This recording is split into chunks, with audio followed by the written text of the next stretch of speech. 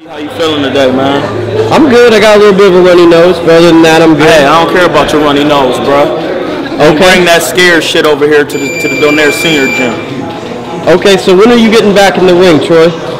We don't know, man. I had a couple fights lined up, man, and they pulled out of that shit. So I'm looking to get back in there pretty soon. These niggas are scared of me, bro. Okay. So you have no definite return date? Nah, the last video we had it 2 weeks out, they pulled out of that. Then we had another situation, and they moved that date back too. So, you know, we just looking. These motherfuckers are scared. Hey, come here. Hey, I want to get this dude too, dude. This dude is a clown, man. Hey, bro. Hey, man.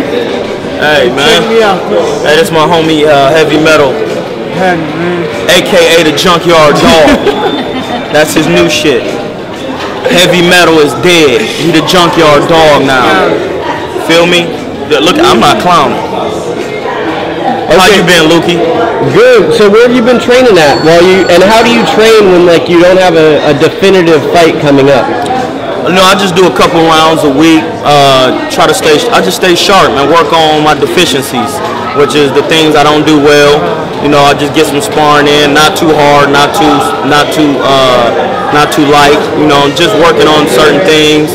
And then I've been sparring over at Virgil Hunter's gym out the way, and out in Oakland, and just working with the guys out there, trying to stay sharp. You know, I'm still with Hyro, the Midmaster, and now I just added somebody else too, Eddie Croft. You know what I'm saying, a genius. So now we just getting it like that. You know, easy work.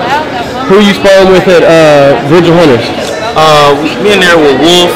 You know what I'm saying. A little bit of everybody, man.